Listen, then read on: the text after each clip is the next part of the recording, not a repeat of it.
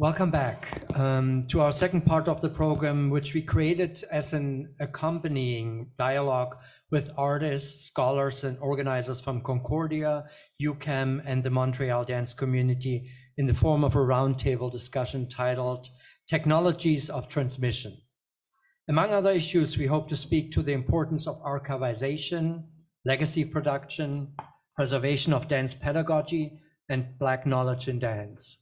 I also want to invite you to not maybe stay there the entire time, but also go back and forth, walk around, look at the videos in the back of us and come back to our conversation so that this becomes a little bit a movable space as well. So just to open this up.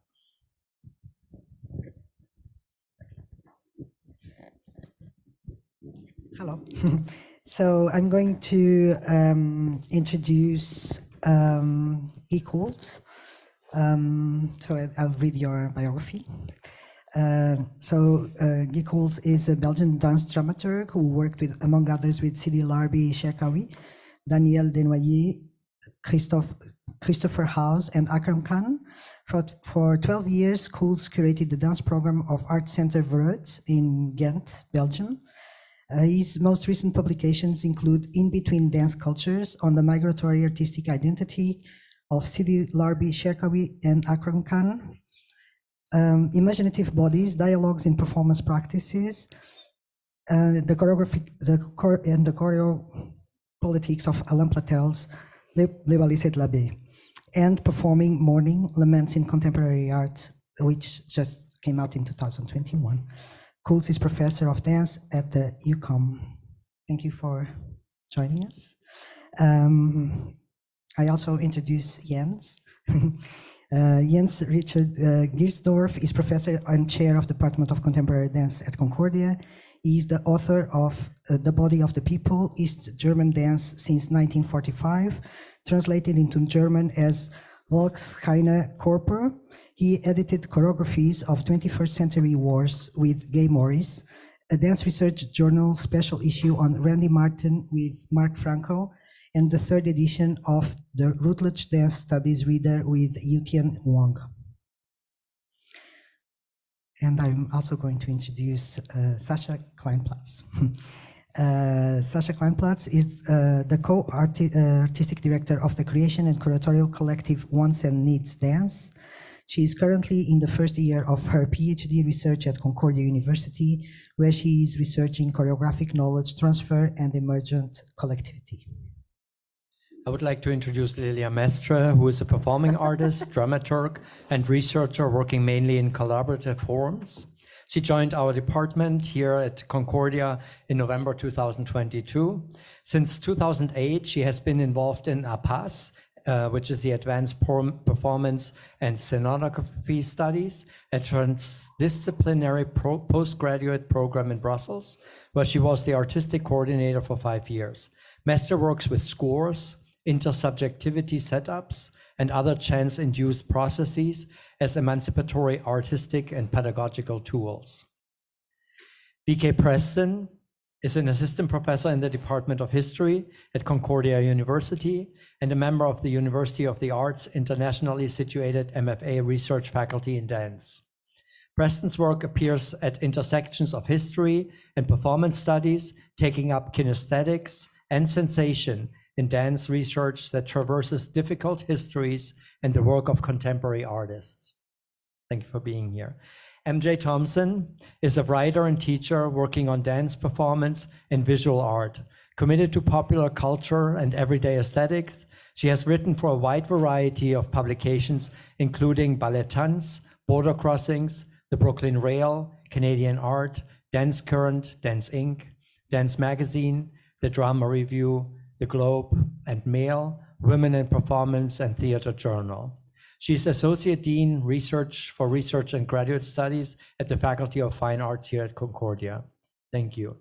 And we are not going to introduce Angélique again, but we are very happy to have Angélique also joining us for this part of the conversation. I just want to say we are going to start to ask some questions of some of our participants here. But if you feel that you would like to ask a question or respond to anything that we are saying, please do so. We will try to get you a microphone over there, and also us responding to each other's conversations so that this can really become a discourse. I actually have a question for Guy, maybe to start the process here. So we were wondering about your background as a dramaturg, curator, and writer who is investigating the relationship between dance and writing. If you might want to start our conversation, and that's probably something that applies to several of us, to talk about the value of writing and archivization in dance and dance pedagogy. Yeah, so I'm happy to repeat that latter part. Yeah, so the value of writing and archivization in dance and dance pedagogy.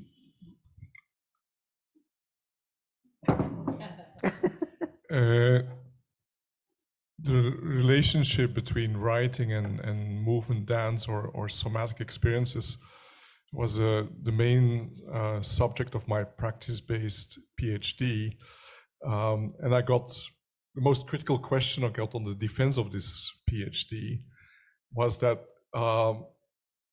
writing is a very limited form of archiving dance, and meanwhile there's much more interesting ways of archiving dance, and Espace Perrault is a good example of it, but also, I mean, again, I think the motion bank that was developed in Europe around the work of Forsyth is another example.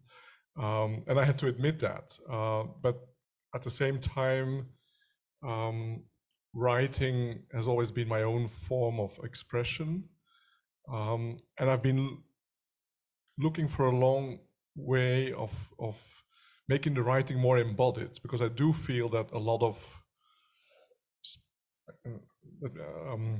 apologize me to be a bit critical, but a lot of academic writing on dance is not embodied enough. And it's when I started developing a physical practice very late, like I was already past 35, that I also felt that my writing got, reached out more to other people. So I think writing is just one form of archiving. I mean, maybe what is more important, and this is something I think Angélique mentioned this morning, is I think the language that you develop accompanying a dance, a movement practice, whether in teaching, whether in a creative process as a choreographer, is extremely important. And that language should be a language that supports the agency, the imagination of the people participating in the practice. And I think all great choreographers that I worked with were also masters in often developing their own unique way of using language. I remember one extreme case, which was a German choreographer, Joachim Schlömer, that I came across early on in my career. And he would not use one single word. He would use a completely language of sounds, but having worked with the same dancers over a longer period, they knew exactly what, through that vocalization, they knew exactly what kind of qualities of movements he was looking for them. So we can't do without language. I think language is there to accompany that, but it should also be there to support the physical expression, the imagination. And so writing about dance should try to do the same thing, that it should kind of not close interpretations, but open up interpretations. Thank you so much. It reminds me also like of my early on in my PhD, someone who supervised the first PhD program in the US is called Susan Lee Foster, and she was actually very invested in also choreographing writing, which is one of her major publications, also to started to really physicalize the writing process and the theorization process. And so she was one of the earlier people who actually also gave talks that were danced out and choreographed through. And we are more familiar with that form now through the form of the lecture demonstration that became, or lecture performances that became very prevalent in Europe at a certain point and reached other areas through some other systems. But it's actually interesting to think about that it doesn't go just one way, but actually that this investigation is something that happened on both sides. Yeah. Shall we get to the second question? So the second question is addressed to MJ Thompson, and it goes with the idea of the writing, because you're writing a book on Louise Cavalier, we were interested to see on how the personal or I'm going to read it, how to capture or historicize individual approaches towards pedagogy and teaching. So, I mean, in the case of Louise, I don't know if this is what is the focus, but more maybe the idea of the person, right? We had this morning as well. It was like on how the person, and maybe this is a new move also, like the situating the person in the context, in a sociopolitical context, and yeah. Absolutely.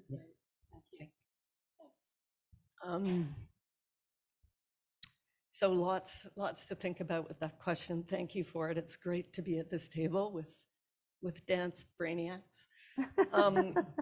I want to just maybe start by engaging a little bit on the question of how dance and writing can function, because I think that I'm sort of like, hell yes, more writing, more dance, more writing, more scoring, more photographs, more videotapes. I sort of think the more the merrier, and that our job is not to sort of necessarily privilege any of these kinds of archival moments. I think they all work in different ways and trigger different kinds of thinking alongside them. And so I advocate for like more in terms of documentation, whatever that looks like, and alternative modes of documentation, zine writing, oral history, as much as possible. And then I would say that like my own approach is really to kind of emphasize materiality. And by materiality, I mean to think about the situation of the dancer and the performer, and the material labor and the material joy, and the sort of materiality of the bodies they construct, and to really somehow try to find that or see that as someone who's primarily working as a writer and historian. And historian sounds maybe more formal or fixed than it really is. It's messy and really fun, and often reveals a lot about ourselves as much as about the dancers we're working with and thinking alongside with. So I would say I really try to emphasize that materiality, and maybe it dovetails with what you're saying, Guy, to the extent that I think a lot about writing the body. What does that mean? So one way I understand that is to think about my own voice, and to try and, sort of grab hold of some of the more interesting experiments in writing, like, what do the poets say about how to make language live and feel alive? And for me, that's always a return to the materiality of the word, the language, and that ricochet between, the present moment in the archive, that ricochet between the body and the word. And it's a giant experiment. Like, you don't know how it's going to play out, and God knows there are many great failures in the words I've produced over the years, but that's the dream. So I would just say that. And then to think about, the book that I'm working on about Louise Cavalier, #fangirl. I super write from a place where I'm trying to kind of think about what is objectivity, what's the story I'm telling, to acknowledge my position in that story. but to really do justice to a body of work and that's, you know, always dancers know stuff, performers know things, and I want to pay tribute to that in a sense. At the same time, I want to avoid the biography. I want to avoid myth making. And so, you know, that's the sort of dance that I work with in language. I'll stop there. I would be curious to actually, like for both of you, and to think, can you give some examples of like what creative writing is, or embodying? I mean, like how do you put yourself in in the doing of that? Right? Just to go to practice, to concrete practice. First of all, I the same thing. I think that contemporary, even academic writing has to situate a writer. So I always also, in my recent book, in which I discuss a huge diversity of practices that I consider contemporary forms of lament, but it's completely interwoven with my own history, with mourning. I mean, I couldn't do it otherwise. For me, it became, I think through work, I have a similar history as Angélique in the sense that I was trained as a linguist originally. I had an interest in theater, but when I finished my master, if somebody would have told me that 3 years later I would spend the rest of my career in dance, I would have not believed them. And when I started getting into dance, it was out of not understanding, not knowing, curiosity, but very quickly realizing there's a lot here for me to learn, also about my own body and its own health issues. And also at the same time, it was okay. I've been writing from as maybe I was 3-4 years. I don't know. Like as far as I know, when I had the first words I could express, maybe the writing was more drawing. But then I realized through dance that I can't write sitting behind a desk. I have to move. I have to walk around the block, and then ideas come, and then I write them down. And this became then also a performative practice that I developed with a colleague and friend, Canadian choreographer Lynn Snelling, which was originally called repeating distance. Now we call it rewriting distance, and it's an improvised form combining originally movement and language, spoken language, but then in the latest editions we also started making the writing performative.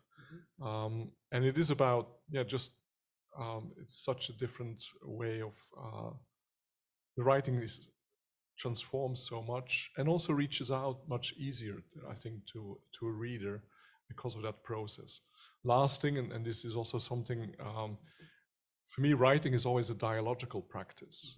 So my preferred form of writing is having a conversation, and then new ideas emerge in the in-between, and then these new ideas bring my own thinking to the next stage. So before I write something out, I've been practicing it orally over a long period of time. And like at least one book was just a series of dialogues, because that's and even if I write a book more formally in one voice, I would still send every chapter or when I talk about somebody else, I always try to get in touch with the person, send them the material, and then what they give back or the comments they give is get integrated in the writing to bring it to the next level of articulation.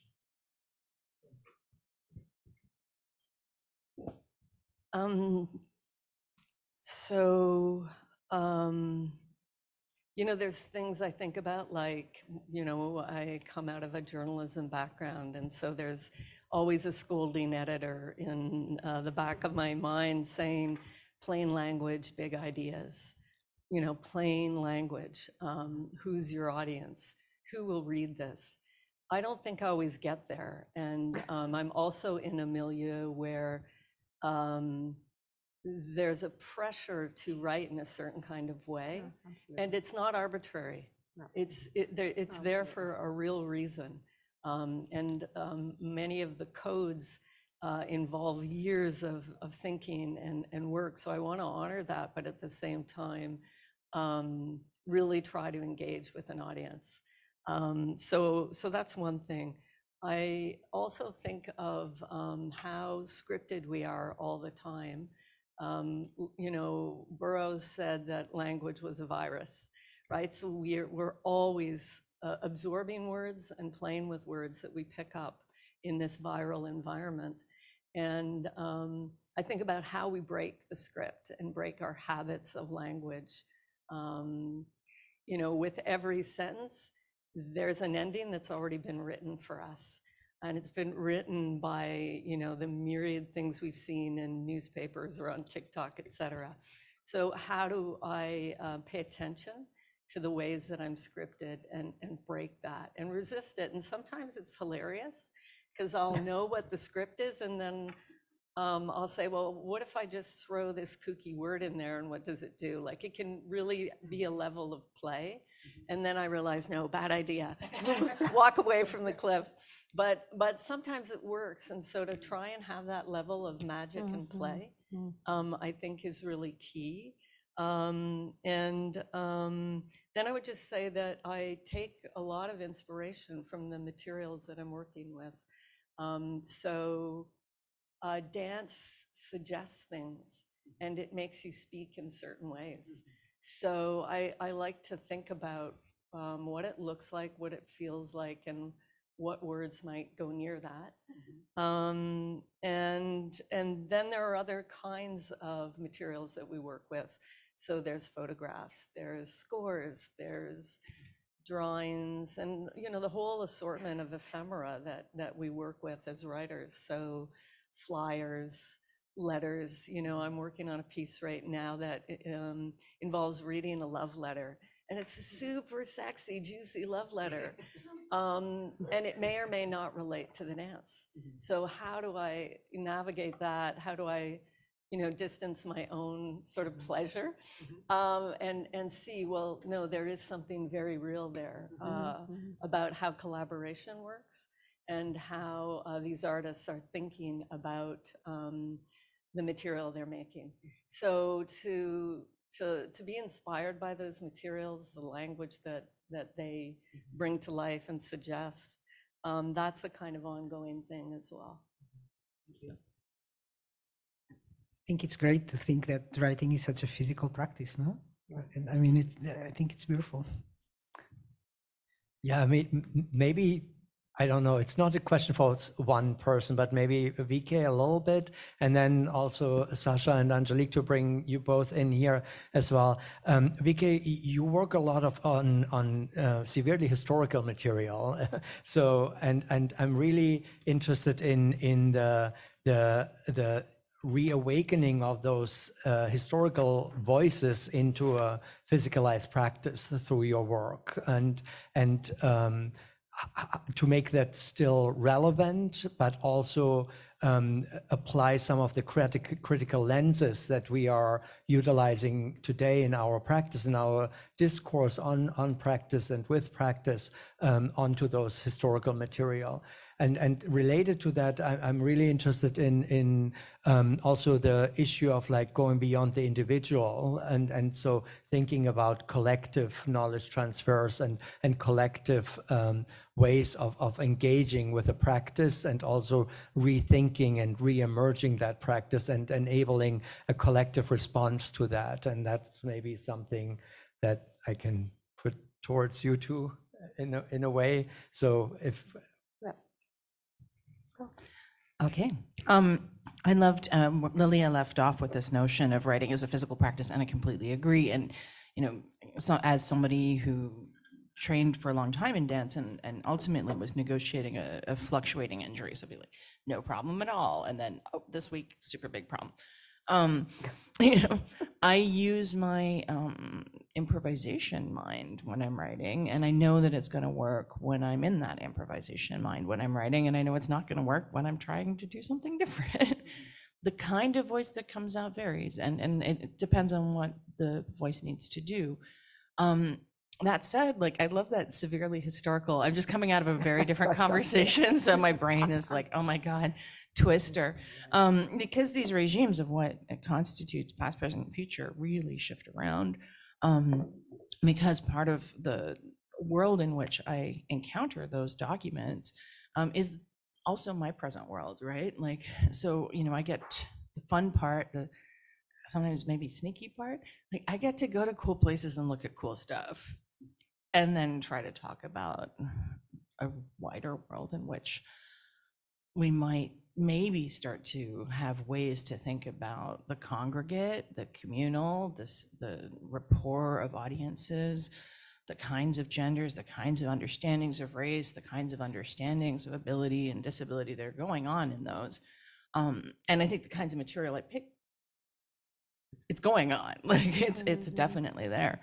And so at a time when, for example, that wasn't supposed to be there, or we understand the narrative isn't there, I feel pretty sneaky and able in that moment of seeking the way in which I can find the evidence to push back. But I feel like I'm pushing back from a body informed by questions of force and counterbalance and thinking it through. What kind of voice? Sometimes it has to take a certain kind of voice. I've submitted things and they're like, we like this, but it's not in our voice. And so I do have to revise it to fit the journal style. And sometimes I prefer the more like literary style that I like to write in. But I'm okay with doing that editing process sometimes to get it into another voice if it's going to circulate. But I think I write in a ton of completely different voices. So that's actually quite fun. Like they're like studies. Sasha? Yeah, I mean, first of all, I have a tremor, and I was gonna say, like, I'm not nervous, I just have a tremor, but I am nervous, and I do have a tremor. So I think for me, what's interesting about listening to everyone is that, like, my body is not a safe place to write from, right? Like, my body is not a safe place in general, and a lot of that has to do with the training I went through and the trauma I went through. So, like, I think we're still sort of operating on a binary between the brain and the body. And a lot of what I'm trying to do is be like, okay, I know my body doesn't feel safe. I know I feel safer in my brain, but I know I work in a body-based practice. So how can I sort of knit these things together in a way that is satisfying to me and legible to the people I'm in community with? So I'm really thinking about that a lot. And then in terms of I just kicked Jens. In terms of collectivity, I don't think I'm answering your question, but I'm just gonna talk to what is in my brain, which is that, like, as somebody who was teaching at Concordia for 2 years, what I experienced was a student collective that was a bit in crisis. And a lot of the research in my PhD comes out of trying to be gentle towards that crisis that people were experiencing. And that crisis was going on for all different reasons. A lot of it had to do with COVID, but a lot of it had to do with other things, waves that were moving through the pedagogy and waves that were moving through the morale. So what I'm so aware of is that I feel responsible to this collective I experienced. And wanting to write about choreography in a way that is legible, that does offer signposts, that does try to answer questions in a way that, like, students can concretely access. I don't think my writing is going to end up in journals. I don't think it's going to end up anywhere. I don't think it's going to end up with me getting a position in a university.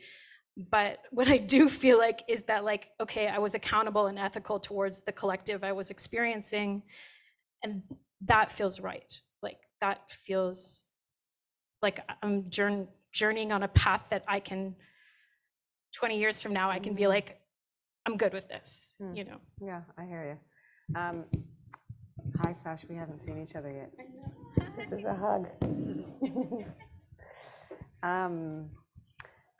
From my point of view, I mean, I only write because somebody says I have to, basically.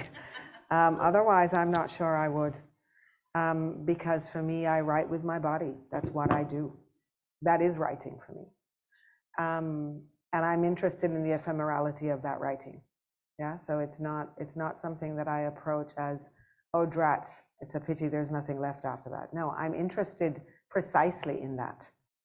And if anything, in the resonances, what I would call, you know, not even a trace, but a resonance that is left beyond that movemented writing.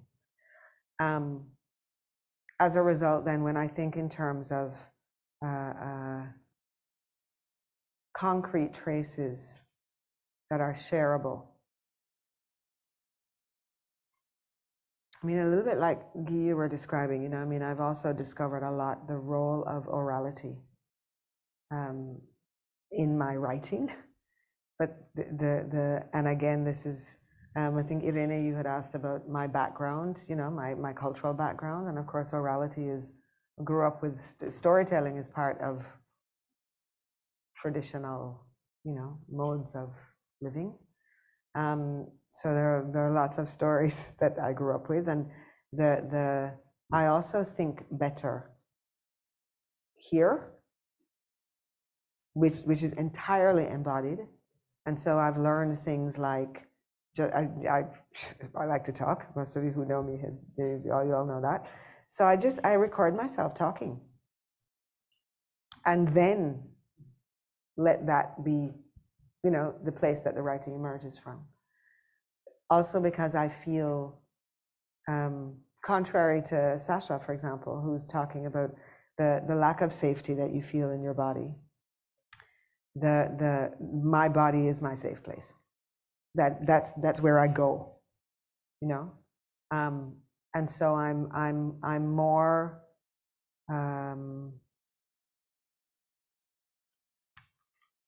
confident, committed, comfortable, engaged, anchored, you know, that kind of stuff in what emerges from my body as language, whether it's moved or spoken and then ultimately written. You know? Yeah.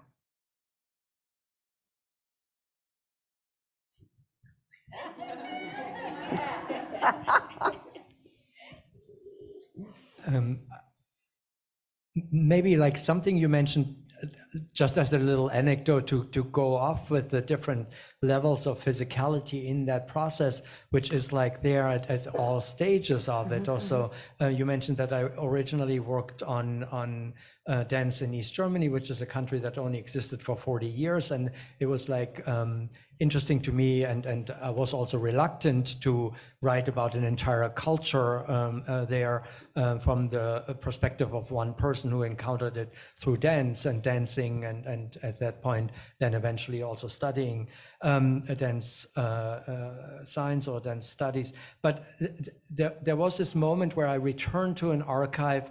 I had to find it, and it was really complicated because they were like doing reconstruction of the archive while I was there, and I was researching mass dances that happened in East Germany, where thousands of people actually in stadiums did like pro-socialist propaganda dances. And I was really trying to find the documents of this. How did they were choreographed? How much were they paid for it? How was this organized that we got to those like synchronicity and things like that? So I was sitting there, and they really resented me coming into that archive. I don't know why, because no one came there. They should have been happy that I was there. But they put me in the hallway, and while they were reconstruction, so every single time I was like with those copies of those documents, and they were like this flimsy thermal copies, because that was the only thing that was available in East Germany. And so every single time someone came through with a wheelbarrow, because they were like really bringing rubble outside of it, they walked by me and then they opened the door. And so I really had to throw myself over those documents really to make them not fly away. So the remnant of that culture that thousands of people participate in, that was so important for like so many years and didn't mean anything afterwards anymore, because hardly anyone remembers it, had to be like protected by my little researcher's body like there. And I'm like, what am I doing here? So I really find that really fascinating to talk about also like how I really resented that moment, that I had to, it was cold there, and it was like really like, but I eventually happy that it happened, because it forced me to face something and go back to the importance of like those people participating in them, and really what they were trying to do with dance, what they were trying to eventually produce out of their engagement with that physicality. And I found that valuable. It's not necessarily a question for anyone, but it's more like to think through. I just chiming with that kind of a moment. The periods that I'm thinking about for that project, I also think about contemporary work and future work. But the book project is a historical one, and it's a period of massive and systemic crises that include climate crisis, and include the emergence of slavery, and include the early history of colonization. When I was doing part of the work, we were also like looking at whether or not one of the texts had been censored. So different approaches to that. Ultimately, they dismantled the book, put it in water, and peeled it apart. And I'm looking now at what was under that. But similarly, in the collection, there are just like these huge labor movements everywhere, but they include libraries. And so the librarians came through like banging on pots and pans and making noise. And so there's just this sense that, sure, there's the illusion that these things are stable, but they're not. The labor in them is also undergoing these like massive pressures. And then even going back, 3 days this summer, trying to kind of reassemble some of this after COVID is, a real Rubik's Cube. But going back, and so many of the rules have changed. Now you can only see 5 things, and the pressures that they've been under, the ideas of what kinds of labor are essential, all of those play out within all of our knowledge institutions. So that kind of push and pull, as you're saying, is palpable. People are yelling and screaming in the library because I mean, it's also France, but like in that case, because there are labor questions shooting through the whole of our society, and we really need to pay attention to them. If I could just maybe jump in. One thing I'm hearing is this kind of like imaginary, where on the one side is writing, and it's like this fixed, dry, pencil on the paper kind of an act, that somehow feels more permanent and maybe legit. It gets legitimated in institutions like this in a different kind of way. And then on the other hand, there's performance, right? Like as if there's this great divide. But we know that when we think about writing, by which we also mean reading, because there's no, and reading is a performative act in the here and now, no matter what the archive tells us.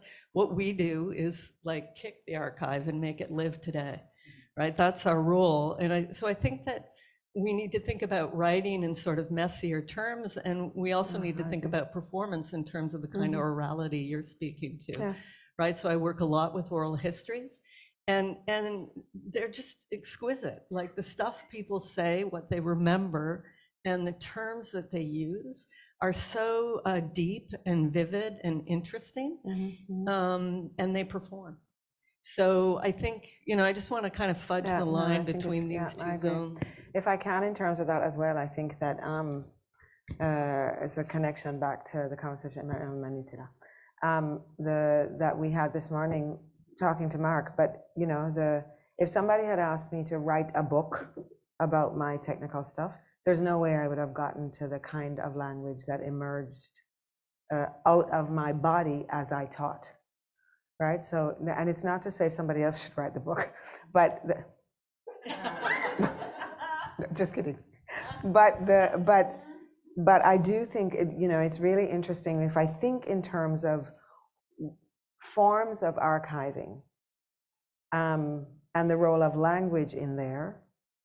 The transmission is key, and so the language emerges from a particular context. How the transmission of that language is key. So whether that's written or spoken or on a video, so that's the thing that we get. For me, it's really like the what are our opportunities to read, and what forms do they take? You know, I mean, it can be written language, but I think it's, as I really think in terms of archivization, again, I want to resist the forms that colonialism have taught us. I want to resist those. We're in an institution, not just this one. Universities come from Enlightenment, you know, that's Eurocentric ideals, very specific socio-cultural, economic, and political context. So I don't want to think of archivization only in the context of what's written down. You know, I want to think it differently. I want to think it obliquely. I want to think, yeah, there's something in this idea of the oblique, you know, that is of interest to me. I mean, thinking about the archives, and again, it's this, the moment that something is archived is a selection process. Yes, absolutely. And already there, I mean, it can be very critical about what is archived and what is kept out of it. And then there's another moment where the similar kind of problematic of is when how the archive is accessible and to whom it is accessible, and then what that person chooses to re-actualize. And if I even look at the short history that I've lived myself within European contemporary dance from the 1980s until now, there's so much that is lost. If I just look at Flemish dance, which has this kind of huge reputation, but the only people who have been able to archive it are the bigger companies, the bigger artists that had the money to create their own archives. I have a huge archive myself on VHS and DVD that technologically is not surviving anymore, and there's also no way to find the support. So there's, yeah, I'm thinking a lot about, yeah, I think one of the most critical questions that we have to ask today about archives is what is not there and what is missing, and this is at all levels of, yeah, because it's very limited. Yeah, extremely. Just quickly, I mean, for me, one of the things I'm really sort of facing and struggling with is like the documentation of the piece versus the documentation of how the piece was made, and like how lost that is, and like in a Canadian context, how lost that is, and how few documents we have of how choreographers are making their work, and then how that leaves young choreographers in the dark, right? And then also there's a political part of this, which is that as choreographers, our lives are so precarious that I think we feel like we have to protect our secrets, you know? And that's interesting. Yeah, I mean, I don't know if it's different, but with the generation I came up with, we were very generous with each other in some ways, but it almost felt like the way we worked was kept secret from each other. And I think it's because our lives were so precarious that it was very hard to share how we did what we did. And also what we did felt so precious, right? And I think this is very interesting, like, what does it mean to share how you do with people and trust that no one will do it the way you do it? Like, I could tell you exactly how I make a piece and you could follow that formula. It won't look anything like what I do because you are you and I am me, you know? So yeah, that's all I want to say about that. I wanted to actually going a little bit in that direction, but also like, I think what makes people not say it's also competition and capitalization over signatures and you know, like authorship. So this plays a big role, I think, in terms of transmission.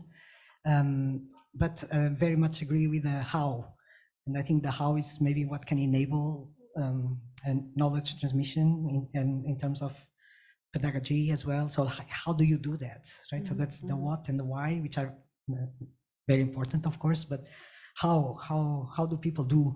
So in the past, we stimulated a lot this kind of publications that will come as accompaniments of processes. So publishing process instead of publishing conclusions, which is, this is also a certain paradigm, right? Like we just publish when you know. And I mean, what do you know? You know? Exactly. So like this question of, yeah, which I think it's very inherent also in choreography and dance and also art practice, you know, in a way it's that these don't know, and mainly like, how do I get to address those questions that I'm interested in, right? And what does that do? Yeah. So yeah.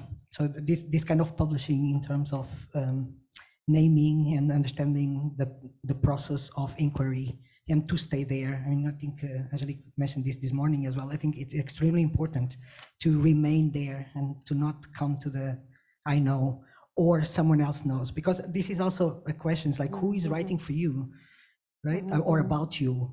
Who are the voices that are actually naming what one has done or how one has done?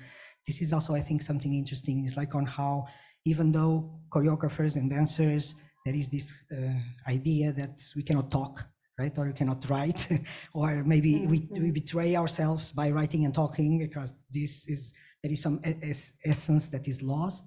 There is also an articulation that I think it's very, very interesting by that, maybe mis-talking other languages, like the specificity of the language that is actually, or sounds, or whatever is there as the language of transmission. It's a small example, and I'm thinking of that a great deal. And I think we can write together. I mean, that's, I think, another part of it. The stabilization of one or the other is a bit of an invention, and we can unpack that. I think there are labors that can be shared, but I'm also thinking of things like tack tack tack. Like, how often are people moving like tack tack tack? And you can even see it in videos. Sometimes you can see people making these kinds of sounds, and then they're relatively culturally specific. Sometimes not. And so these ways that you talked about the sonic, another word is phatic. Like, how does the material quality of words and sound translate to motion?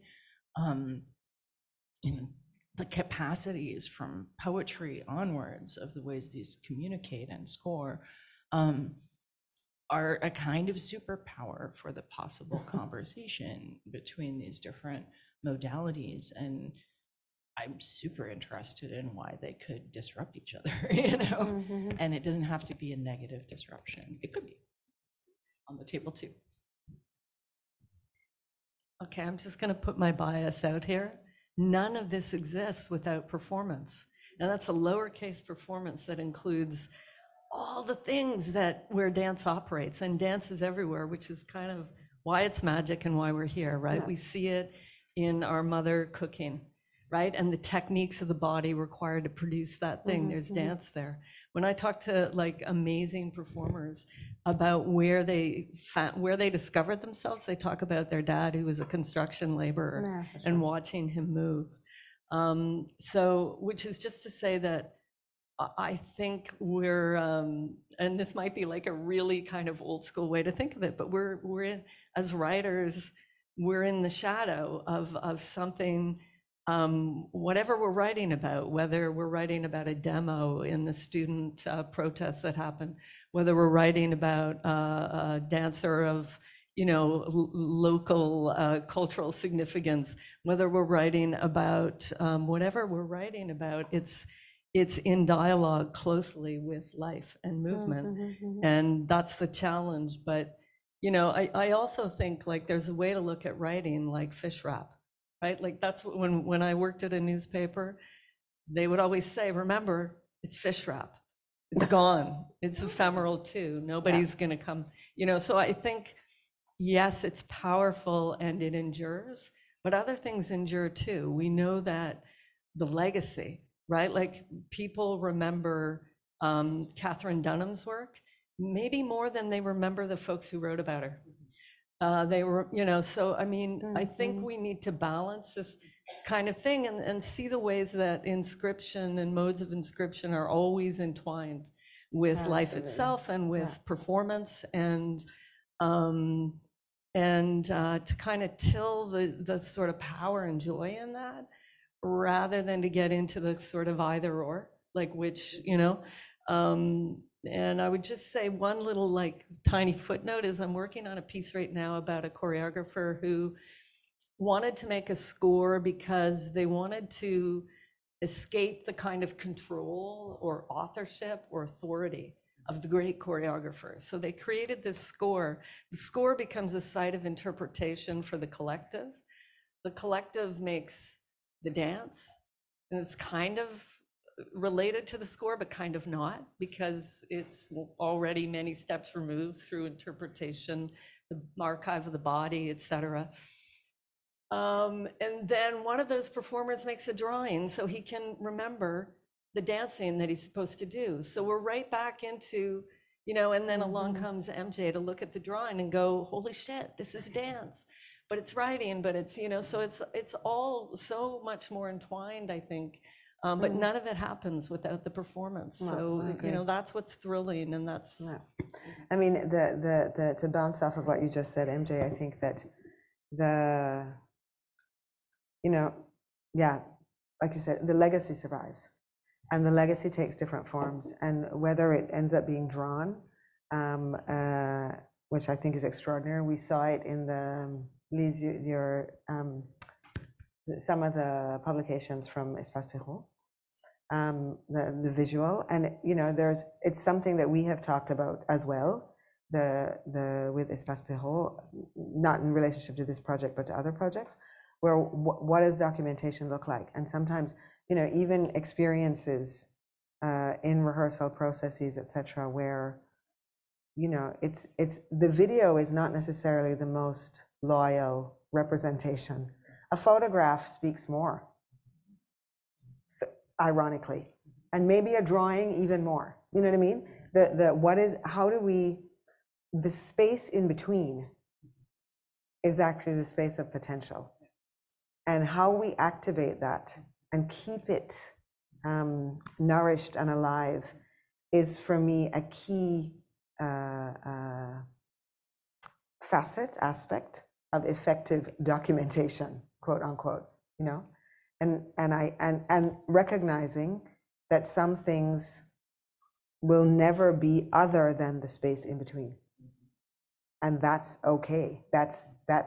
It's good, even, it's not to be challenged. I think, yeah. Go. Just one thing. Just thinking about like on how to open spaces to re-encounter that, what kinds of not just archivization, but also how to make the archivization public. What kind? I mean, I guess this one is one, right? But like hearing you talking, I was also thinking about reenactment, or how do you bring that alive? Not the talking maybe about that, or not either or. I don't mean to. I don't want to do this thing at all. Yeah, but like all that that other experience also could come in. I still didn't go to the library here. I also didn't go to Espace Perrault. So this is, but I'm quite interested in to see like what kind of the experiences can be held in these spaces. Can be something exciting to. But I think about. also it's how do I say it? I experience my in between. It's the same thing we were talking about in teaching of the technique class. So my exploration is about where are the spaces in my body and how do I navigate those spaces to generate movement. Somebody else learns it, and the first thing I'm going to say to them is look for the spaces in your body. They're not the same as mine. We are nevertheless together in an exploration of the in-between. So in a way, it's not, for me, it's not about, even when I work with grad students here around research creation, practice-based research, etc. Yeah, we all need to eventually write it down. But what I'm really interested in, there's so much that needs to happen before you do this. It's traverse the body, exploration of those spaces in between, which will be different for everybody. And I think that there's something, Guy, in the work that you've done in terms of the body as archive as well, those are cultural spaces, those are political spaces, socially inscribed, some of them, you know what I mean? It's like, and I'm interested in how we pull things apart to have access to that kind of thing, not in a sense of, what was the word you used, VK? Stabilizing it, not in a sense of wanting to fix it. Perhaps not even in a sense of wanting to understand it, but to acknowledge it, to experience it, to, be in that collective exploration of those, places of potential, I think.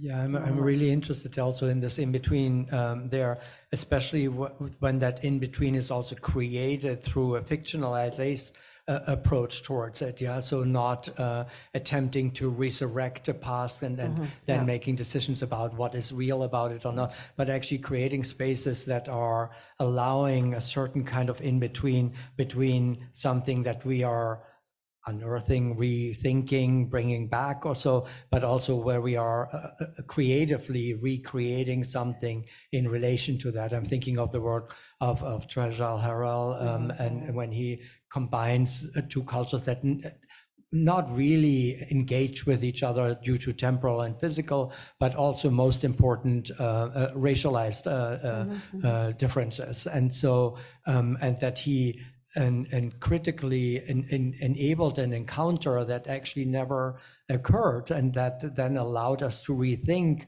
what is the selection process. And that is also something that goes back to what you said this morning about the issue of like the privilege and the rigor of like some of those selection processes, and where do we resist a capitalist notion of selection that is like given to us, or under which we are working and which we are trying to challenge also at a certain point, where that allows us really to go to spaces that have not been explored with this kind of work, and create really something new in that moment, and not just reflect on the past, but rather go forward.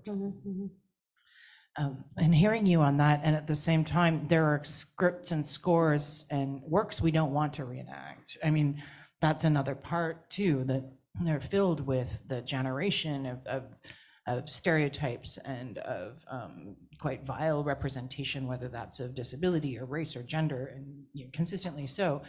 And so for me, that's also been, as somebody who looks at some of that material, the desire to reenact is dangerous sometimes. And I'm not saying you must not, but like, what does it mean to engage with legacies without a desire to remake them at all? In fact, to expose the codes and to make sure that there's a kind of documentation for things that haven't made the narrative but are in the archive. And that's quite a bit of stuff too.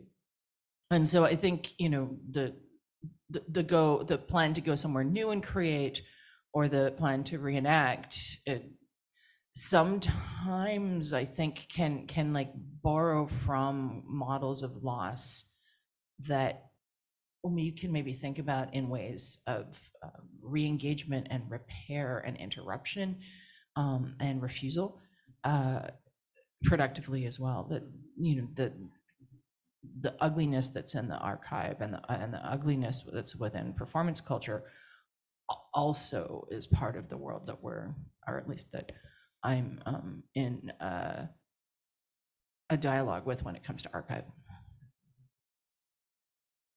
I mean, sort of, but I'm just thinking about like opacity and the right to be opaque, like the right to be misunderstood, or the right that the pathway through your body is not something that everybody should have access to, and that these pathways can be sacred and private, and that's I don't know, I think sometimes when things are sacred and private, we think of it as knowledge lost or like something disappearing, but like it's carrying on in all these other ways. It's transpiring out in directions in all these other ways. And I know sacred is like a fraught word for some people, but I do think there's like a right to the sacred and a right to the private that can be really interesting when we think about archives.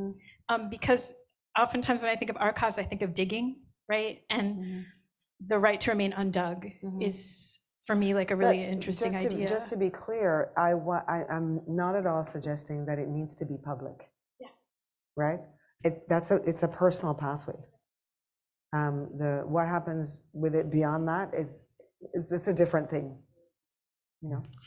I can very much relate to what Sasha was saying. Like, I mean, again, my last book, which was like dealing with artists who had used a very personal mourning process as a main source of inspiration for a new work. I was all the time asking them permission, even if I knew all the details of the personal story. How much will you allow me to share for a larger public, including my own story, as far as it involved other people that I'm close to, like my mother or my family, like that. So I think it is also, I mean, there's also a right of keeping part of the archive not accessible like that, the private archive. I want to come back to, there was something about, I think we're circling around, and this was also this morning for me the main interest. And I think what Espace Perrault is already realizing today, and also other initiatives much more than maybe 10 or 20 years ago, is that the way that we archive creative practices, today there's a much larger plurality of forms than there used to be, and it can only, I mean, also what you said, like, I want more of everything. And it's also, what the other positive aspect is also that it's a plurality of voices, that it's not any longer only the choreographer voice being documented, but also the dancers. I mean, as a dramaturg, I always thinking I'm the witness of somebody else's creative process, and as a witness, my memory of that process, my archive, is completely different, complementary to the person's itself. And it's not that one of these memories is better or wrong or worse, but it's just to have these two voices dialogue with each other that makes then the potential of the sharing just richer. And the last, again, as an example, one of the artistic projects I was involved with past decade, which I enjoyed most, is a project by a German choreographer called Stephanie Thiersch, and the project is called The Memory Machine.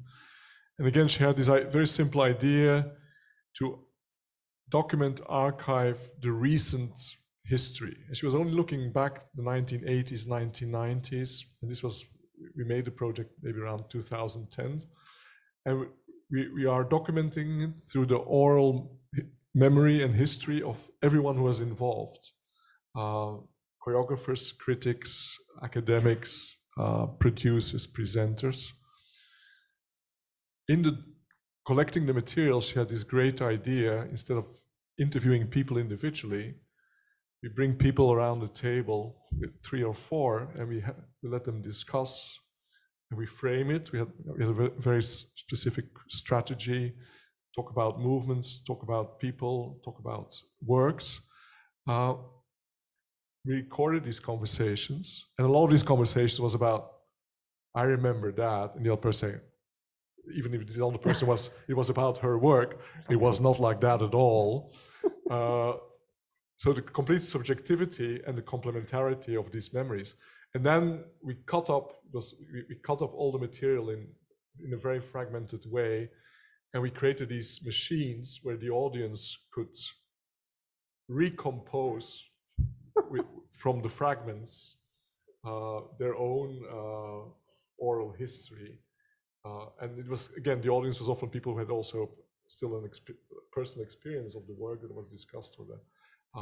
So there was something, so in that particular case, that artistic form of an installation and also the process of documenting archiving in an artistic way was so rich and pleasurable, because there was a lot of pleasure as well, like in the so this I think we're in a fortunate time that we can imagine different forms, and we are including many more voices now than we used to, and it's still not enough, and there's still voices missing, but I think I'm very positive about it at the same time. It actually, yeah, it's very interesting. It brings me back to the issue of control over narratives and control over material. So I was writing recently about my father was displaced after World War II, and I was writing about the experience there. Little trigger warning. He had to leave with his mother and his sister, and they had to hide the sister out what is now Poland, while the Soviet army moved in, and they hid the sister in a cart in order for her not to get raped. And so I was like, remember my father telling me about these journeys there, and then I wrote about it and asked my brother if he remembers that my brother had a completely different memory of that instance and that narrative, and really it was radically different, and we both insisted on our conversation with my father, which he hardly ever had because it was a past that he hardly ever talked about, and so I was really, my father's dead, so he has no control over that narrative anymore, and I feel like that is also something that is very important for artists also. So I'm wondering, like in the work that you have been doing, how you deal with the work of controlling a narrative of people who are still.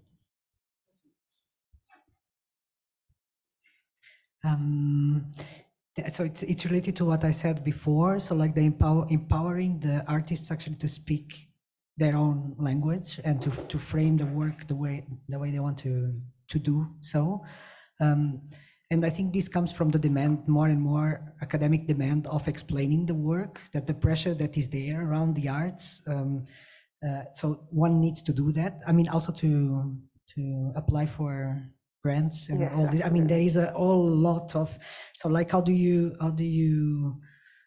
empower the artists to speak their own language, basically, and to own their own history, their own process, their own intentions, their own, like from where they are speaking. So yeah, I mean, there's many support structures in order to, but I think it's more even maybe a way of thinking about it than anything else. So like, how do we empower, I mean, also all these students here to speak their own language, right? And it's not a question of authorship, it's a question of like understanding the knowledge that one has, because one does. And so it makes something, right? And so how to empower that instead of being like at the mercy of whatever trends, the economy. I mean, we are always this. It's not. I'm not blind, but like, yeah, it's an empowers intention. If I can with that as well, it makes me think, Sasha, of what you were talking about in terms of opacity. Because if the artist is empowered to speak their own language, then they also determine what is revealed, what is not, and how. And that's, for me, one of the reasons why it is so important that, I mean, many of you may have heard various of your teachers, including myself, say, yeah, you need to learn to write, you need to learn to articulate what you do. It can't rely on somebody else to talk about what you do. You have to learn to do that yourself. And that's a place of agency. That way you determine your framework, your boundaries, the priorities inside of that. A reviewer may, they'll see what they see, they'll say what they say.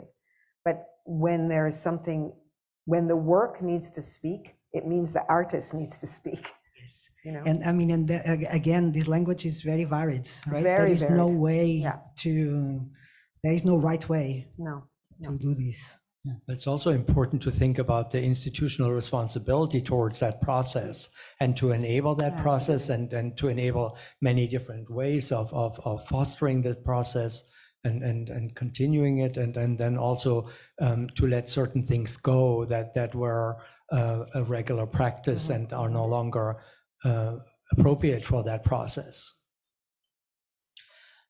So many layers with that, but we're also in this moment of technological shift. Like we're speaking now, but it's already archiving as we do, right? And so that idea that there's a delegation or that we're not in this field, especially with COVID happening and the technology is becoming so readily available. They already were, but I remember in graduate school saying, well, I don't know, I learned a whole bunch of rep from video, and like, I think this is more complicated, and not just sort of being like a sidebar question. I don't think these are sidebar questions anymore. The mediation of archive alongside all of those practices, the ways those are deployed in the work, on the stage, in the dialogue, in the making process, all of it is kind of simmering and agitating, and available for these decisions, right? Available for these questions of what's shared. Do you record the private conversation, the difficult one? Do you not? I mean, we've seen such strange examples of that in the last few years.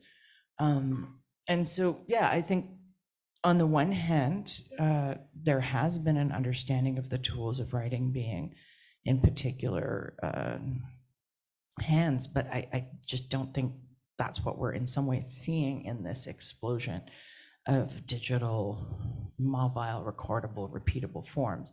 And so we were also in a moment of shifting, not always in predictable ways, and certainly, with all of the questions of fake news, and potentially quite damaging ones, ways in which we can think about what an archive does.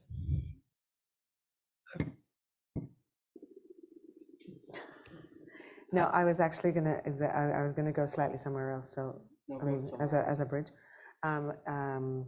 really thinking about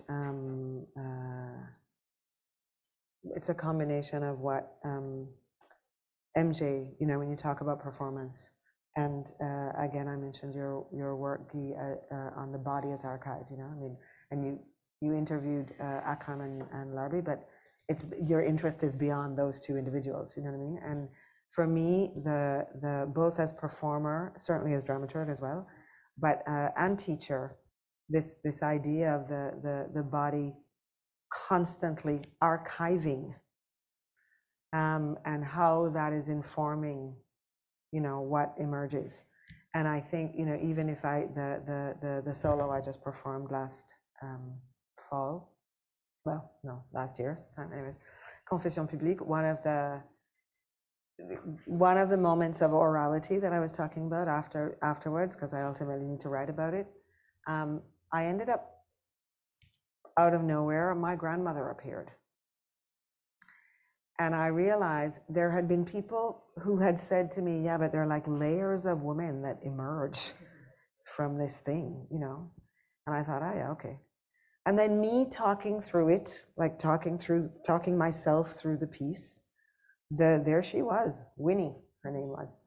And as as she manifested, I mean, really in my thinking, not just as some kind of, astral projection or something, because she's well dead. It's been a long time. That I realized, yeah, but in fact, what did I archive as a child that then reemerges through, that is in that solo, that is now in my thinking, that I can articulate here. And it was really interesting. That's just my own personal story, but of course, I'm archiving all kinds of things in this instrument all the time, And when I think of again related to social inscription and that kind of thing, what am I mentioned my own background, the Jamaican folk dances, etc. And there was a time when, yeah, it was part of my personal archive that was, you're like, no, I didn't do that, and when in fact it informed me deeply. And so it's also interesting for me to think, how do we encourage and take advantage of the activation of our own archives in the work that we're doing, And for me, and you said it yourself this morning, like, I'm quoting you, learning through teaching. I think teaching has also been my own best way to activate your own archive. In the way that my original yoga teacher also said, like the difference between a good teacher and a student is just that the teacher maybe being a little bit older and having a little bit more experiences, faster what you can learn from the other, because you're both in a learning process, and that's why then the project of documenting the teaching practice, not to fix it or label it, but allowing it to transform, is so important like that. And I also, again, I feel like when I'm teaching something, whether it's a more practice or it's more theoretical, I'm revisiting my own memory, my own archive. Sometimes I need a book, tools outside of me to remember. But I'm practicing the actualization of whatever kind of information, knowledge that is stored like that. Absolutely. Oh, I mean, just to like build on that, it's like, from what I hear you saying, it's kind of like you're doing the archive and the archive is doing you. Absolutely. And it's doing this. And I know some people, like, I don't know how people who are in the program right now, like where you're at, but I remember when I was in the program in first and second and third year, I was like, I don't want to think about the archive. Like, I'm punk, like I'm doing a new thing. But the archive was doing me the whole time. Like punk was doing me the whole time, so yeah, just to say that, like, whether or not you want to engage with the archive is doing you anyways, so you might as well engage with it. Yeah, Danielle, here, grab a microphone. This is so great, so many different ways of knowing and knowledges at this table, and just taking the moment to, like, it's a fresh moment for the department, for the students, and it's really cool to see like all the different generations here who I have the privilege of getting to know and interact with. And my question is, I'm thinking as a PhD student in an interdisciplinary field, but very immersed in the dance program as my home. What is like many visions, a multiplicity of visions moving forward in this moment of like alchemizing many different types of knowledge systems for these folks coming up into the world as artists in dialogue with all of the knowledges that you are bringing and sharing, like this alchemy of like this moment where what can dance do at Concordia, like specifically in the dance department, as part of the university, as part of the community of Montreal and beyond in this digital time. But what can dance do? So how do we actually make space for many voices existing within the reality of the university and the structures and the different voices and needs and desires? But what does that look like? So what is that, what are the spaces that are produced or generated as a community at whole that, like, the dance department, what does dance even mean nowadays in universities when they're closing down, they're getting less funding, they're being made, they're merging with other departments? But what can this department do? And I mean this department, all of us, to like make that space and to generate something new, or to soften the grounds or the divisions, or are there any, I'm just curious from all of you up here, like what could that do? What could that look like? Question? No. I mean, instead of answering the question is maybe something to put towards the room, so to leave it in as a question in the room, and thank you for actually opening up that roundtable towards the room. So I think it's a really important question, but it's not a question that is answerable by any of us. Yeah. So, but at the same time, we do need to be aware of the institutional power that we have, that we are enabled to make certain decisions about that process and what that means and what that power also, how it's wielded, So, but then on the other hand, and that was the question that I actually wanted to put towards Angélique as well, is like, where is dance also going into other areas, So how is like your dance work that we heard so much about this morning, also informing the work on the task force, the special advisory, and those kind of works that from the outset do not look like dance work originally, but it's of course informing that work. And I think it's really important also to talk about where are we taking dance into areas that do not look dancey, but they are still highly choreographed and come with all the power structures of choreography and all the necessities of improvisation and so on. I mean, if I can speak to that relatively briefly, I mean, I think that there's no doubt in my mind that I would not have been able to accomplish what I've accomplished with the President's Task Force on Anti-Black Racism and as Special Advisor to the Provost, had I not been a dancer. I don't, you're absolutely right. I think in my mind as well, it would have been somebody in sociology or communication studies or political science or, that kind of thing. But I realized quite quickly that there are two things that I think are important. One is the fact that I don't come from academia. And so not coming from academia also means that I have a very different relationship with the structures of academia. I don't mean it to sound, the facetious or pretentious or anything like that, but ultimately working in the university for me is an unanticipated bonus at the end of a dance career, right? So for me, I don't step into academia thinking, okay, this is the beginning of something that I need to attain. I'm in here, okay, so what do I do with it?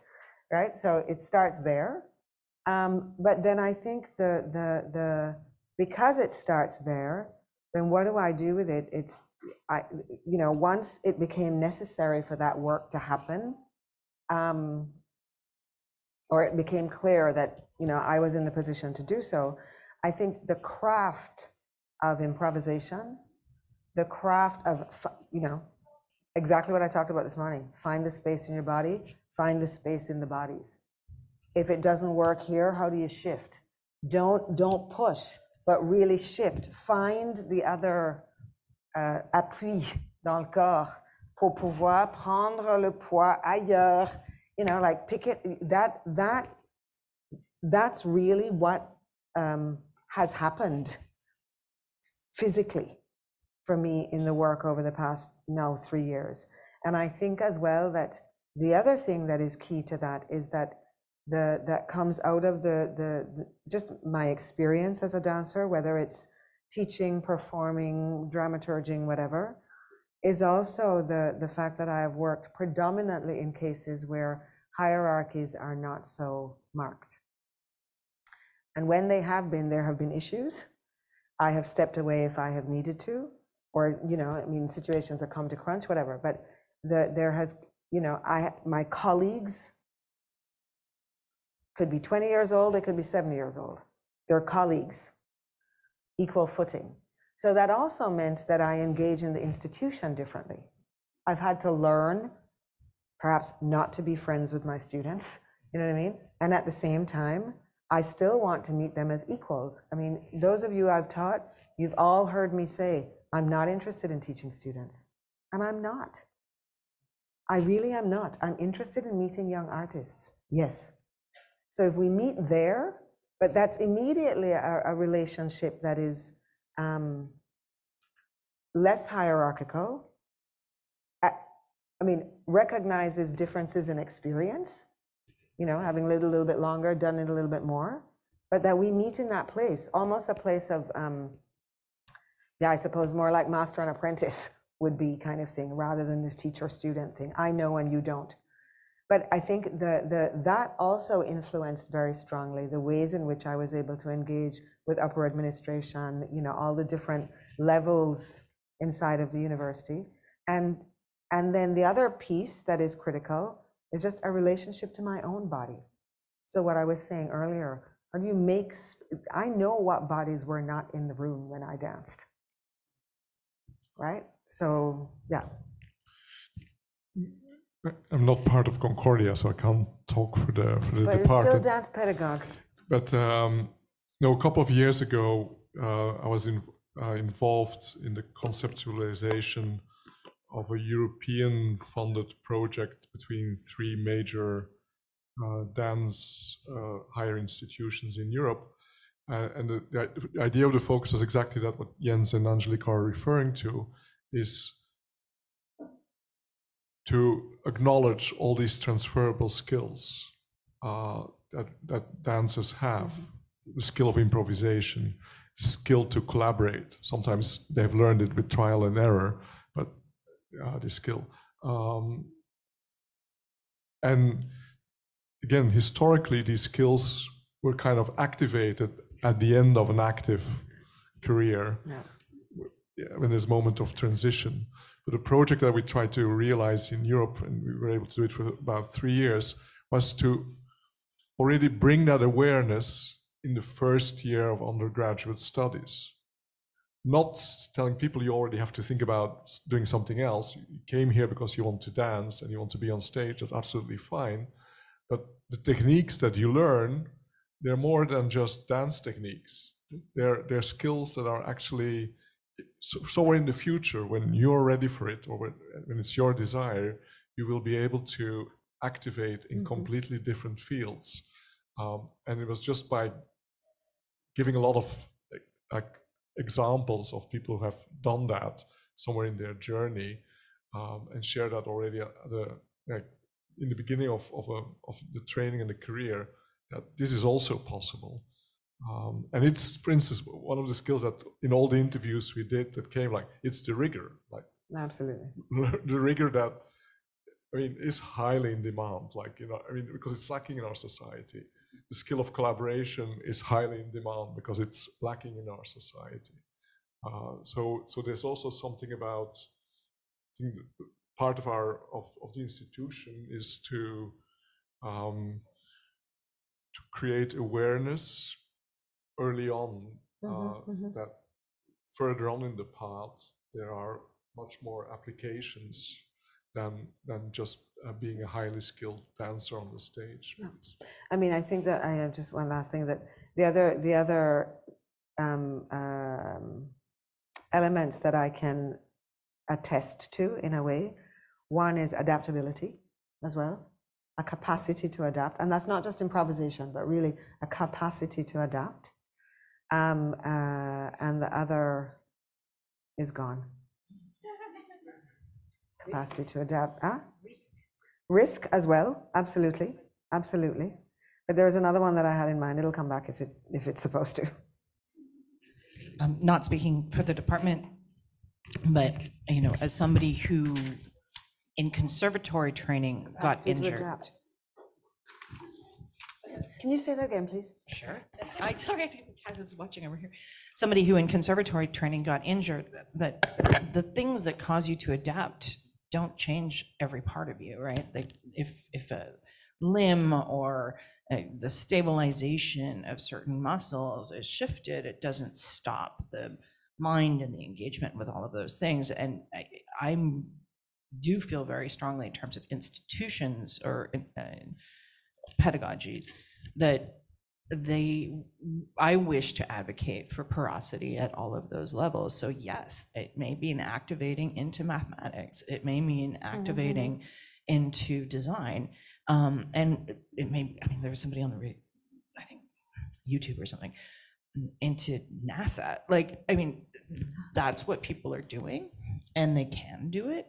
And so finding the ways in which there can be an elasticity and support in the community, because a lot of the people who go through these trajectories are in part of a trajectory And maybe all of it, like maybe thinking about NASA and spaceflight requires choreographic thinking too. I remembered the thing that I forgot. Okay. No, and it just, you mentioned NASA, funny how that would work, but anyways, no, but it's learning the rigor of non-linear thinking.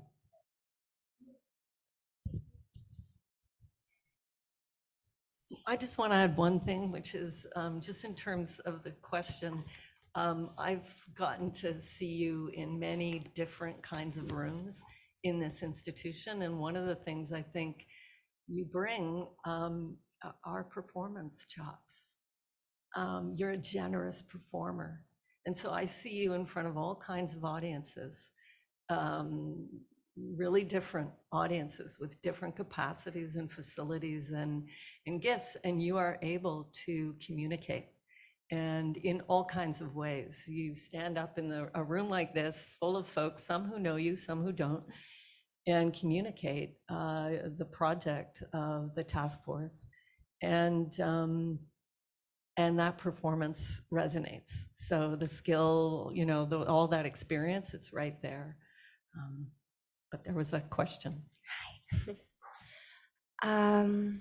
Yeah, talking about archiving and oral history and moving things into written text brings up a lot of questions that I think are really prominent right now in the art world, around the way that things have been archived in the past, particularly like for Indigenous nations and stuff being stuck in museums and people not being able to get that out so that their histories can transform and change. And I'm just wondering, because I find that these issues, they're hard to just weave through.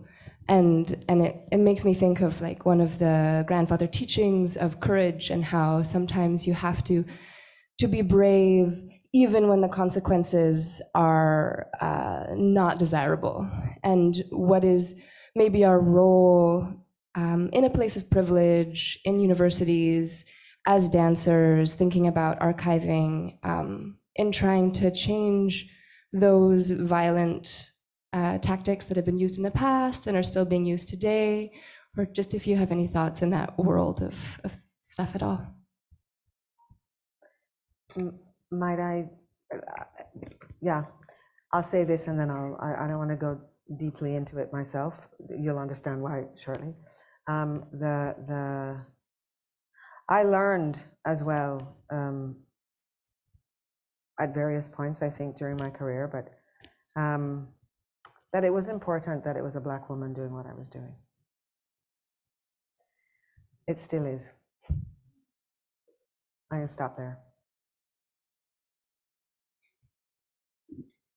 I would just jump in and say, you know, I come out of a performance, my academic training was in performance studies. And before that, I was a waitress and a journalist. And before that, years ago, I aspired to dance. And what I would say about the message of performance, which I feel so moved by and I carry with me all the time, is it's a kind of a category busting term. It's about acknowledging and in a sense knowing, or maybe unknowing is what I mean, but it's about for me the message of the folks I know in dance and the message of performance studies or performance more broadly is something about it's something about thinking it's always about a counter archive. It's always about the body archive. And when those lessons are so close, in a sense, that I really believe that your training as a dancer will bring that perspective into those meetings when crazy ideas come up, and they do. people have ideas about how an archive should be formed or what should be in it. And, you know, you'll be that dancer at the table that says, wait a second, documents are performative, or who's not at this table.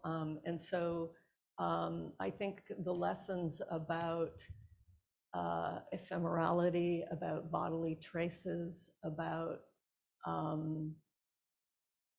I just think there's a wide range of knowledges that are encased in performance traditions that then function to critique status quo, that function to critique the stability of all kinds of authorities. And that is the role, is to move differently and to empower folks to move differently with you. Can I mean, just to try to touch on what you were saying about like doing the thing when the consequences of doing the thing. I mean, it's mostly white people at this table. I don't know, like it stood out to me. I don't know if it stood out to other people, but so I didn't know that. I don't know if I would have agreed to come if I had known that was gonna be the case, right? So my question is, it's not a question. I think that teachers who are white in institutions need to be willing to lose power, privilege, status, money. And like, that is a huge ask. I think putting yourself on the line is a huge ask, but to me, it's the only way, like, and I haven't figured that out because I want to be a teacher and I love teaching. So like, what does it mean that I want to take up this space, but maybe I am not the right person to take up the space? And I don't have an answer to that question, but I'm still trying to work it out. But I really appreciate your question and like, thank you for bringing it to the table. The fact that, I go back to the question of the archive, the fact that in the past, things have been archived wrongly and voices have been left out. But that's what we have today. And then it's how do you, again, the question is how do you activate it, what is there, and transform it so that it supports the transformation that we need in the present. Very concrete example. A very close friend of mine here in Montreal, Ginelle Chagnon, she was part of Fondation Jean-Pierre Perrault, Espace Perrault. She was one of the first to archive the work of Perrault. She was a dancer rehearsal director. She got passionate about archiving. She's retired now. She's still working in the archive of the Jesuits here in Montreal, which, if you can talk about the wrong archive, or at least the wrong history, but she's telling me, so and they're making the Jesuits themselves, I mean, are investing a lot of money to make that archive accessible. And she says some of the researchers, most researchers they have are people from indigenous backgrounds, because they can find in that archive traces of their own culture that they can't find nowhere else anymore. And then, of course, it's their story. They own that story, and they bring other sources as well, the oral history, what they carry embodied. But it's then the complementarity of this wrong archive and its traces with the lived archive of the people, that they need both in order to bring it to the next stage. So even the things from the past that are sometimes extremely negative, they can be used in a positive way. Like so. There's I cheat, in fact, because I don't have to wait for that to go, so it's always an opportunity. Let me just get in there. No, but there's an amazing quote from Chinua Achebe, and I don't even know if I'll remember it fully, but it's brilliant. And it's, if the history of the hunt is only ever told by the hunter, then we never hear the lion speak. You know, something like that. It's fantastic. But I think the Yeah, history has been told by the hunters. And I think even as we think, how do we change it? I think that's about everybody changing it. You know what I mean? So that we really make sure that we are actively seeking the voice of the lion to speak. A couple of thoughts on that. I remember walking into what used to be called the Museum of Man. It's Musée du Quai Branly in Paris, and looking at all these objects and cases and thinking the vast majority of this is dance regalia in one form or other. Their masks, their costumes, but this is all dance related. You know, it's not occasionally, it's like extensively, it's disproportionately so. So part of what I'm thinking about, and I do look at archives like the ones that you're talking about in the context of the Jesuits, right, is that not only is this disproportionately happening, but the category of performance is part of that, right? So not only to understand that the category of performance is part of it, but our ideas about the live are fundamental to it, which I think most of us do know. And so how having a genuine pluralism of the live and continuing to advocate for dance without always advocating for the category of performance, and allowing all the tools to coexist but also be chosen amongst those. And I would say also for the descendants of the hunter to disclose this, right? So part of working in a collection, you know, as I work with Jesuit archives amongst other things, is to say this, that there is an entangled cultural history there. And not only is there an entangled cultural history, but it's speaking of dance. It's speaking of all of these categories. And when we say these narratives, like, oh, this European form arrives in the 1950s, if it's like Toronto National High School or whatever, I don't know the narrative so well. There are hundreds of years beforehand, in which case this was absolutely there. It's part of the collections and the materials that were seized then, that are at the Vatican now, that are, you know, so it's absolutely foundational. So I agree with you, and the questions of repatriation and the ethics of them, I think, are the crucial ones. Yeah.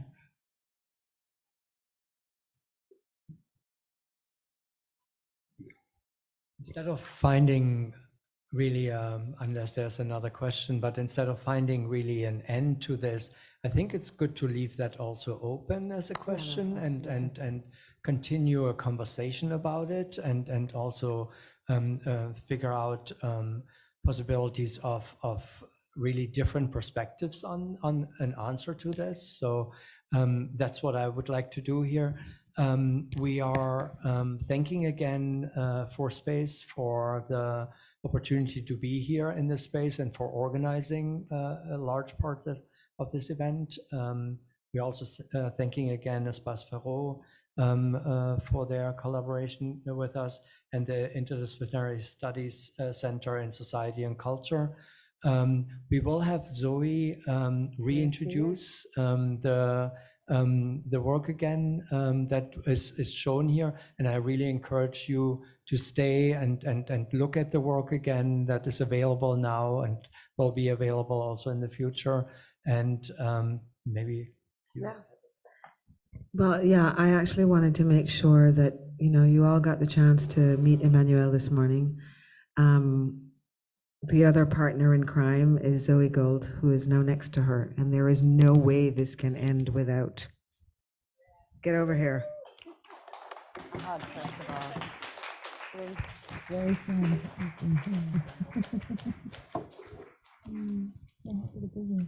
That's great. You can sit if you want. You want to do this instead? You want one of these instead? This is fine. Yeah, kind of look at the people. I'm going to look at the people. Hello. Or come over here. Come over here. Oh my goodness. And I'll stay with you. How about that? Okay, great. Let's do that. I'll go over there. So I won't be saying anything that you haven't already heard today, if you've been here. Thank you, everyone, for being here. Thank you, Jens and the dance department. for hosting the event and for the space. Thanks to these amazing speakers for sharing some of your perspectives today. It's wonderful. It's an honor to be here. Emmanuelle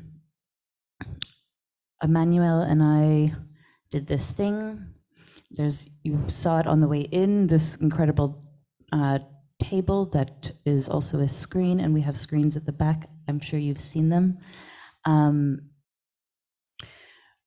What to say? The videos, there are 17 videos that are, I don't know if they're all playing today or if they've all been playing since 10 a.m. in a loop. It's a lot of material to look at. The videos are the product of a several-year-long process. I'll just quickly speak about what that process was and how it was sort of sparked. In 2018, as adoring students of Angélique's, Emmanuelle and I were like quite saddened and maybe disoriented to learn that Angélique was starting to think about phasing out her dance technique classes. For us, the value of her pedagogical practice and her classes was just immeasurable, and we felt activated. We needed to jump into action in some way to save, to archive. We couldn't let her classes disappear from our lives. Because I'm just going to be repeating things that have been said, I am sure. For us, Angélique's classes kind of came to represent something that was really basically quintessentially good about our choice to dance, I would say. When Angélique gave her master classes at Circuest, there'd be so many people there. There'd be pre-professional dancers, active dancers, retired dancers, teachers, choreographers, people that you really wouldn't see in any other dance classes in the city. They would come out of the woodworks to be in the room with Angélique.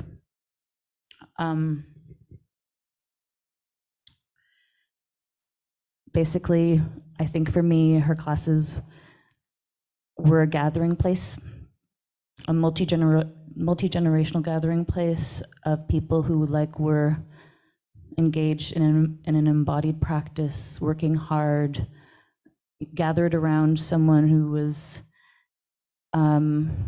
just so generously sharing her work. And it's a beautiful thing. It's how she's teaching, it's what she's teaching. It's voila. So it's resonated a lot in Montreal and internationally.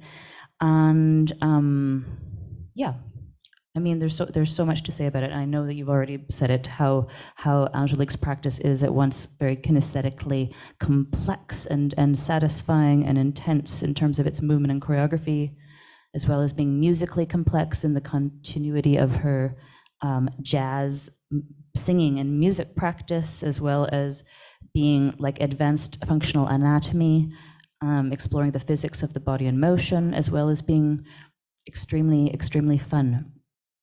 So in the face of possibly losing these classes or not getting to do them with her, the action that Emmanuelle and I were able to get going was to initiate some partnerships with Espace Perrault, with Lise Gagnon and her amazing team, as well as at Centre Chorégraphique Circuest with Francine Gagné and her amazing team as well as securing some support from the Canada Council for the Arts to plan workshops. So we did 3 weeks of workshops at Circuest, and we invited Angélique to just share what her work is about, and we invited guests, some sort of movement, dance, and music experts, if you will, including Neil Sachasky, an incredible functional anatomy and somatics practitioner, dancer, choreographer, dramaturg, all of these things. Melina Stinton, also a somatic practitioner, Pilates, yoga teacher, incredible dancer. Tom Gossage, someone who's worked a lot with Angélique, as well as Charmaine Leblanc, Tom and Charmaine being really incredible, what is accompagnateur, accompagnists, like specialized master. Yes, they dance with their instruments completely. So they were in the room with us, as well as some other lovely people who stopped by, dropping in and out. And we documented every minute of our conversations and physical explorations, which resulted in quite a lot of footage to deal with, and that was not easy to wrangle.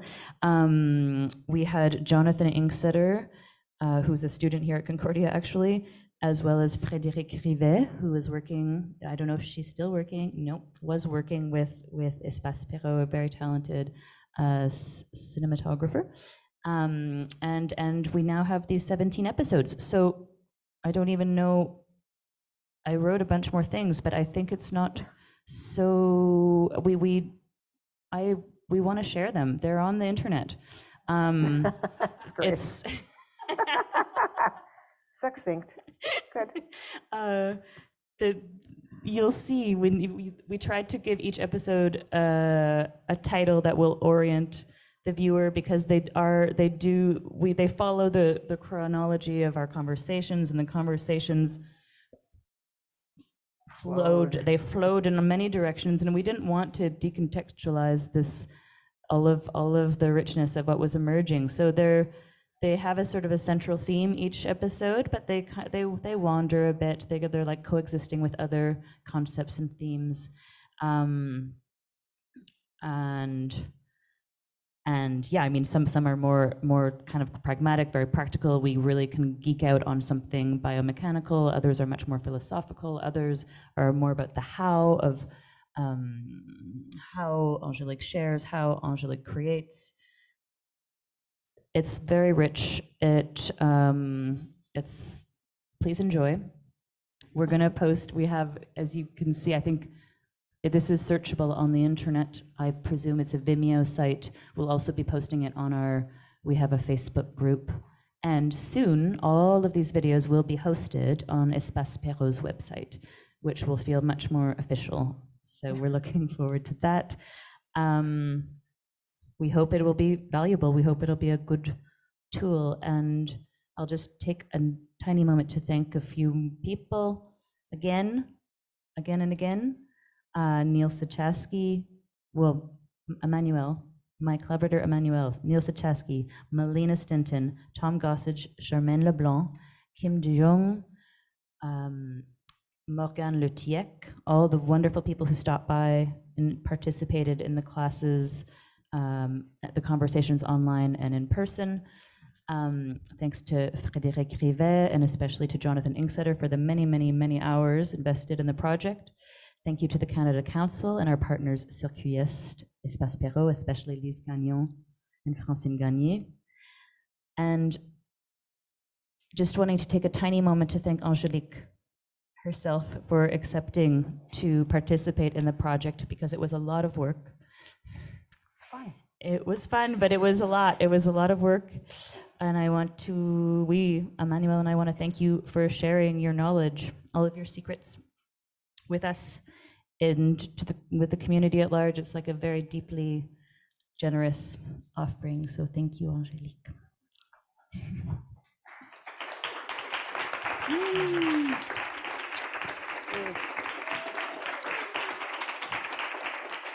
You're welcome to stay. Somebody needs to close this event, so it's Jens or me. It's as you wish. You're happy, but I'll say what I have to say, and then if you want the mic back, you can have it. That's on my list. You're welcome. So, yeah, there's not a lot. There's so much more to say, and there's nothing left to say, really, right? So I want to say a thank you, first of all, to Manu and Zoey. Really, without whom none of us would be sitting here. Thanks for your trust. Thanks for your confidence. Thanks for your wackiness. Thanks for your, your willingness to dream. Like, I mean, even the Canada Council they'd never received such a request. So, yeah, may it be the first of many others. Yeah, not necessarily, like other people who have been extremely significant in this community and whose voices also need to be preserved in some fashion. Thanks to Lise and Espace Perrault. Without your support, they wouldn't have been able to do it. Same thing for Francine, who is a dear friend. She's a big sister, the artistic director of Circuit Est, Centre Chorégraphique, without whom I wouldn't even have moved back to Montreal. I mean, she brought me here almost twice a year for 15 years. So without that, I wouldn't have come to know the community wouldn't have come to know me, and I wouldn't have been here now. I want to say thanks to Marc Boivin, who can't hear this, but he is a very, very, very dear and amazing friend, president of Espace Perrault, colleague, mutual inspirator. Thanks to VK, Sasha, MJ, Guy, for just sitting here with us as we think through and with and around dance and bodies. Thanks to For Space, Anna and Doug and the team. I feel like a regular in here. I'm in here all the time. I love it. And Lilia and Jens, I don't know where to begin. I owe you all kinds of bubbles. Really, you're brand new colleagues, and it's like we've known each other in another life. I am profoundly grateful to have you both as sources of support and inspiration and guidance. When I first started teaching, I reached out to somebody who I've actually lost contact with. He was a friend at the time. I think he's still a friend. But Tom Koch, who was an extraordinary, I'm sure he still is, Alexander teacher for the Forsyth Company. And I asked him to come watch me teach and kind of give me some pointers, advice, whatever. And he came and he watched me teach, and we went for lunch afterwards, and he said, Angélique, we teach what we most need to learn. And it's a pearl of wisdom that I will hold on to forever. So Tom, this is for you. Perhaps the greatest thanks. If I hold it, they kind of subside. The greatest thanks that I can offer, I think, are to my students. I wouldn't have become a teacher without the students, whatever student meant. And I have taught people who were 1,000,000 times better dancers than I ever was. Finding myself teaching the Gulbenkian ballet, and I thought, what the hell am I doing here, man? Like serious imposter syndrome. And to learn, to accept, to trust that what I lived in my body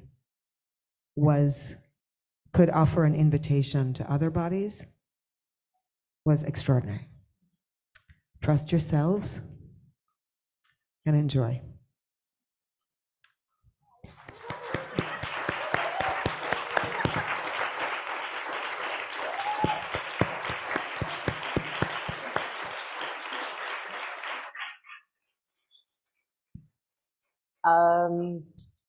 Final note for the folks. Angélique, how many of those tissues do you have? First of all, thank you so much for activating For Space floors here today with movement. That's a way that you've come into the space that we haven't had the pleasure of, doing before. So that was fantastic. And I guess we'll close up to the folks on Zoom. We put the link to the Vimeo in the chat, so you're more than welcome to consult the videos there. And on the big screens here, we'll also get the videos up. So for those of you who are still in the space, we appreciate you coming here, hanging out with us all day long. And we'll make sure that you can watch the videos in many kind of places around the space here today. Okay, bye everybody. Have a great day.